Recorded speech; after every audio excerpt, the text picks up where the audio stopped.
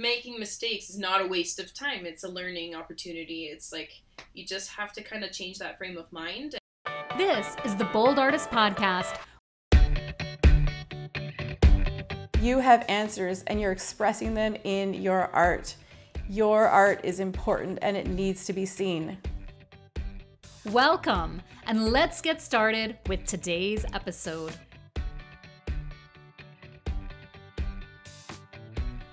Welcome to the Bold Artist Podcast. Today I am here with guest artist Liz Ranney of Kelowna, British Columbia. Welcome to the show, Liz. Hi, Mary Janelle. Thanks for having us. I am so happy to have you. Yes, thank you. We're happy to have you. Yes, and you know, I'm just so used to saying us because it's always me and my husband. And you know, that's I'm just so used to that.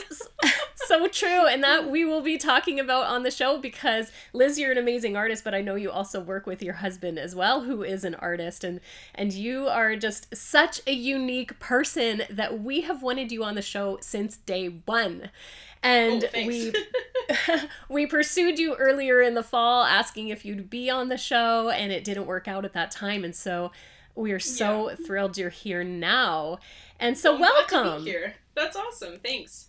Yes. So Liz, can we start out by you sharing with our audience a little bit more about yourself?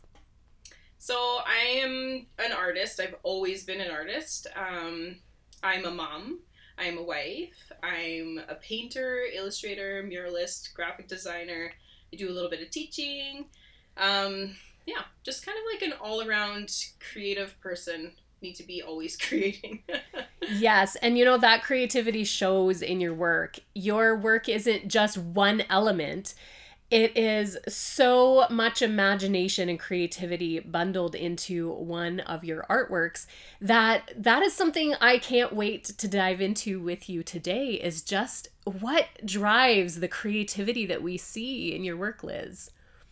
Yeah, so I don't actually know where it comes from, but I am a very visual learner and I retain images in my head. So when we're traveling, when we're camping, when we're going on a walk, if I see something that I think is beautiful or like really kind of wonderful, I guess, I kind of make a mental snapshot of it and it finds its way into my work later.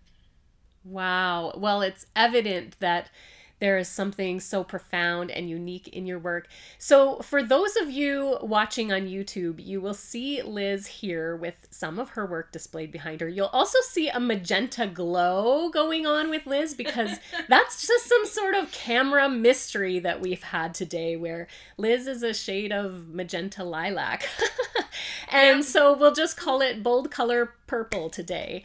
And those of you listening on the audio show, you won't be seeing what we're seeing on YouTube. So Liz, can you describe the work that you do and particularly the pieces that we see behind you today? Yeah, so I have always been kind of an illustrator, especially in my paintings. The illustration finds its way into my paintings. And for probably the past 6 to 10 years, I've been trying to kind of fuse those ideas together. So like I use a lot of line, I use a lot of bold color, I use a lot of kind of more graphic like passages of color. So it really does kind of combine the sort of like collage and design with paint passages. And so I've been trying to fuse those two together so that I can do my work over multiple mediums. Mm-hmm. And so that's been something that I've always been trying to explore in my work. And you know, in university they tell you, you know, you have to stick with one thing and you have to get really good at it. And I was kind of like, no, I don't like that. I don't want to. I want to be able to kind of express myself on multiple different platforms and with different materials and be able to kind of say like, this is my style and it also translates in this medium. Mm-hmm. And so what I'm seeing here are generally portraits behind you with some other element, creative element coming from the faces or the hair or the head. And so I see birds and foliage and landscape, and it's all sort of emerging, but there's geometric shapes as well, and like you said, the use of strong lines and bold color, and it's so very unique. So how long has it taken you to discover this style, Liz? I think I first kind of came into this in university. We were doing like, huge paintings, because in university, that's the kind of the challenge. You push yourself to make the biggest work that you can. And so I ended up making this giant portrait series, and they were very colorful, very expressive. And I kind of was like, oh, I like that. That is something that like really feels good to make. And at that point, I got a lot of good feedback on them too. And it was kind of like, like I found it. And so I kind of just kept on pushing it to get a little bit further and further and further. And of course, I wanted to I didn't want to stop doing abstracts or realism. I wanted to kind of find a way to bring them all together, to merge them, and create something that like felt good to make, so that it wasn't kind of putting myself in a corner, but that it was, I still had the freedom and the flexibility to keep kind of all the styles in one, but explore different avenues as I wanted, and it would still be my style. Now, you mentioned that your work, that you lean towards illustration heavily, and do you happen to have a definition for yourself of what the difference between illustration and fine art even is? I know I've discovered a definition for myself of how I describe it, but I'm curious to know how you describe that to someone when you say that your work is illustrative and yet it's fine art. What is the difference between them? Well, so I don't know if I would say that it's either illustrative or fine art. I think it just comes down to like the mark making and the tools that you have. I think I know a lot of illustrators, and I consider it very fine art. It's very intricate. It's very expressive. It can be very different from one end to the next. It could be pen, it could be pencil, it could be all of these different things. It could be digital even. And so I think there's not I don't have a way of explaining kind of the differences, but I think that I would kind of boil it down to the mark making and the texture and the quality of your marks. Yeah. Yes, and that is what I see when I look at your pieces. I see a story, and that is what I think of when you say that you have an illustrative side, or that illustration is coming out. I see the storytelling, and that there was perhaps a motivation in you to relay a message. Do you have that in you? Are you desiring to give a message when you create your art? So I don't actually. I like to convey moods and emotion. And then from that, the viewer can kind of attach their own personal stories to it. Because, we've all seen the landscapes. We've all had feelings of being in that place. We've all, felt the expressions on our face and felt, it's like kind of heavy, or it's light, or it's moody, or it's dark, there's lots of different expressions that you can attach to a painting that people connect with on a deeper level. And so I don't always want to attach too much of a story to it, because then it becomes not connective. So for my work, I kind of like to play on, if I want to bring a landscape into a portrait, because I do think that landscapes have their own personality, even though, the personification of that particular landscape, it might be, it might be a grouchy old man. It might be, someone who's very happy. But I do like to use that to kind of enhance the mood and the feel of the piece. Yes, well, I can definitely feel it and see story being relayed within your images. And so how do you decide what elements you're going to tie into? Let's say if you start with a portrait, how do you even decide what you'll do next? Do you have a whole process, or how does that unfold for you, Liz? Well, so if it's a commission, then oftentimes it might be a very specific thing that my that my client wants to have in the painting. But if I'm doing work that I'm just kind of, you know, doing for myself and being creative, it's very intuitive. I'll often start with a face or with color, just moving the color around. And from that, I can kind of see a few steps ahead and just say, like, I'm going to put a piece of lavender coming out of there just because it feels right. Or, you know, or some geometric shape in there because that feels right. And so it changes different elements coming into play. Yeah. No, I love that you say that you go by the intuition and what feels right. And that is something that I so long to see artists develop within themselves, because a lot of times we'll develop our eyes and we'll develop our skills according to what we're taught, but not develop that intuitive side of what feels right to create and be creative. And so I love to hear you say that. And do you have any other words of wisdom on just how to get more creative in our work?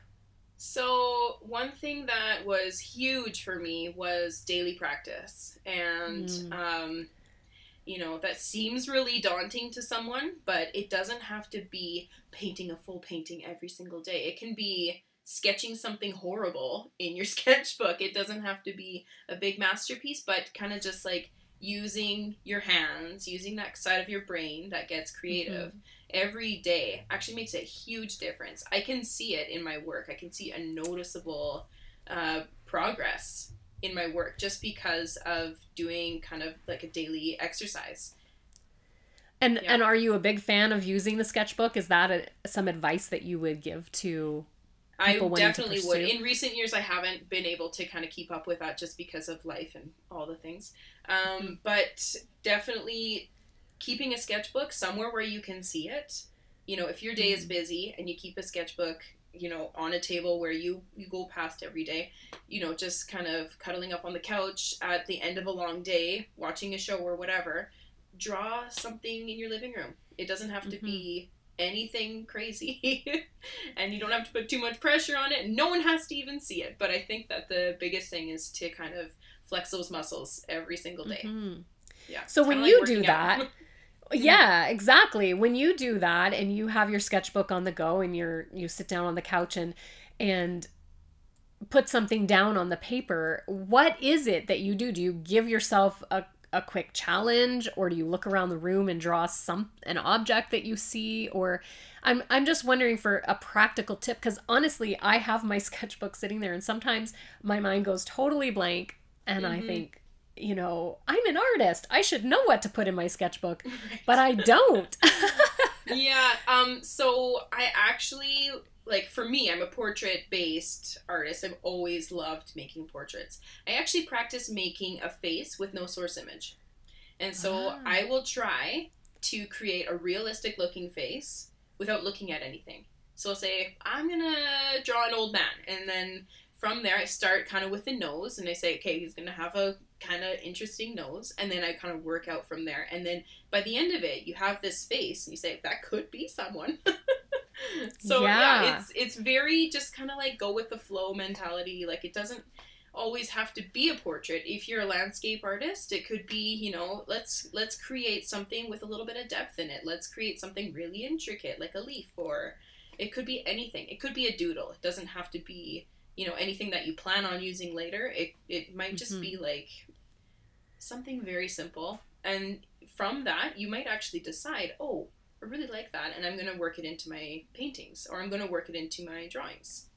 And I love that you said you try to challenge yourself without the source image to copy, because I think we often rely on what we see to duplicate what we see, and yet that right there tells me why this has been so key in stretching your creativity, is because you're stretching your imagination and drawing from imagination in your daily practice. So so thank you for sharing that. Now, if there are artists listening today who they see your work and think, okay, this is so for me, I really want to go in the direction of Liz. They've already been practicing portraits and they understand the principles of bold color, but they want to start adding geometric shapes and blockier color and elements. Where would they even begin to start?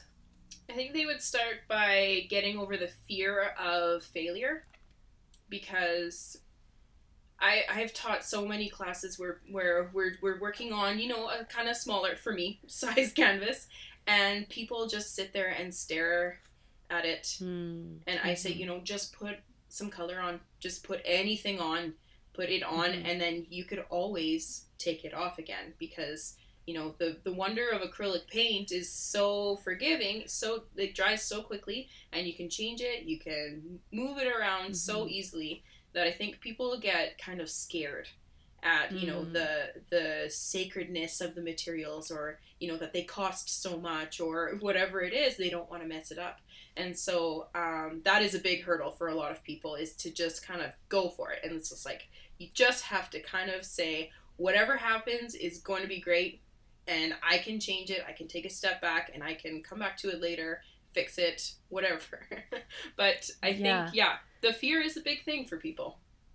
Yeah, and do you find that they go blank, like just kind of not knowing what to do? Or, you know, they might have the idea of, I'd like to add a tree or a road into this portrait, and they just don't know where to start. So is that part of the experimenting process, where they just have to start, like just get over the fear and start just painting it? That hurdle. Yeah, and see how you like it. And what if you don't like it? Then you paint over it, you know? And so, and consider it practice and consider it learning.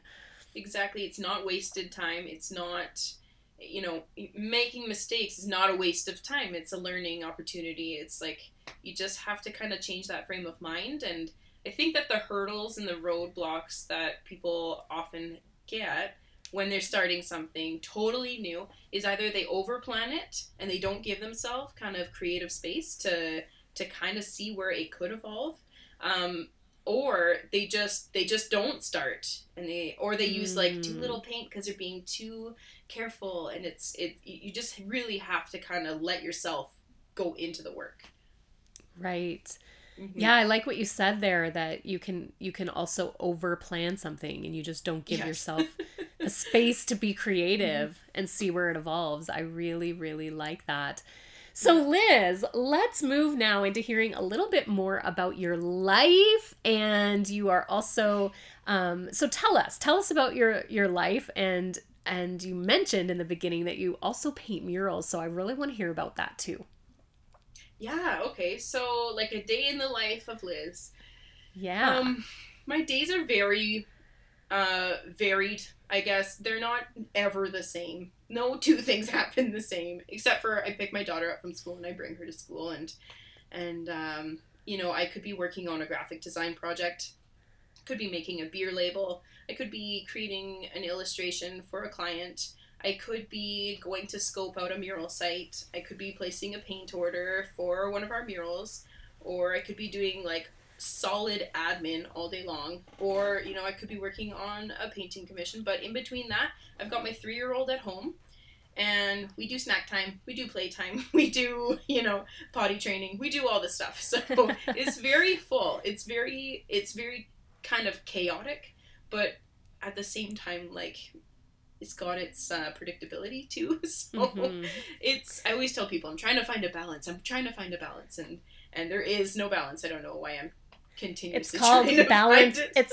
This is one of my lines, as I like to say, it's called balancing with an ING. There's no such thing as balanced with the ED. It's just always balancing. Yes.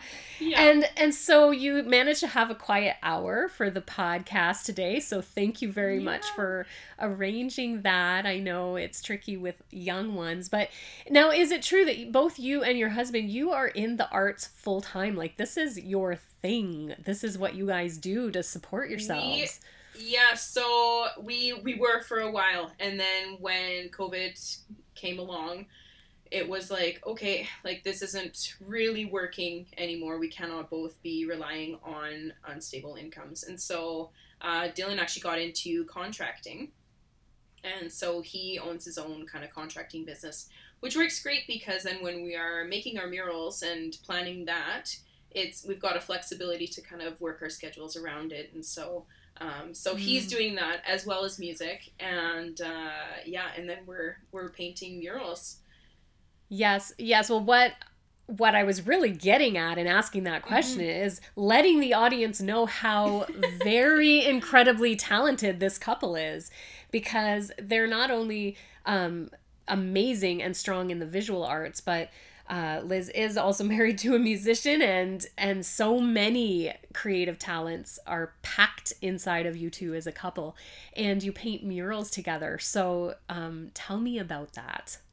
So we painted, before we were even together, it was university, and we had an opportunity to paint the side of an older hotel it was like an Alice in Wonderland themed hotel renovation project that the university was putting on using the art students. And so Dylan had this big giant wall. It was the middle of winter, and it was outside, and I was like, well, I'll paint it with you. Like, I'd always wanted to paint something so large, like canvases were big, but I just wanted to kind of challenge myself. And so there we were, like, out in the middle of January painting this outdoor mural, and we were freezing and didn't really understand latex paint and that it wouldn't actually dry if it was too cold. And we're using all these donated paints and all these kind of mix and match like colors and brands, and so we ended up creating this mural, and we had so much fun. And we were like, hey, we could do this again. Like, this is a fun thing to do. And I don't know. And then we got together and we ended up creating like 6 or 7 more murals around the Okanagan. And and then after we got married, we didn't really make any murals for a while. But then it wasn't until kind of recent years where we decided to turn it into like a viable business that was actually, reaching clients and getting things done the right way and all this good stuff. So it's been a lot of learning, but we've turned it into a business, and it's been incredible. Well, I know that I have observed you both from Instagram and just knowing you through lots of mutual friends, and we've gotten to meet in person before, and I have just always admired your creativity, your ambition, and really the courage that both you and Dylan have within you as individuals and as a couple to step out and do these really amazing things that you tackle creatively. So so I definitely am an admirer of your work and your heart, Liz Ranney, and Thank you. I'm very thankful that you've been on the show today. So in closing, do you have any last words that you want to leave our listeners, just as a piece of encouragement as they're pursuing their arts and learning to find their own style and creativity? What would you leave us with today? I'd say don't be afraid, and don't try to, be someone else's art. Like, you need to be your own art and find your own voice.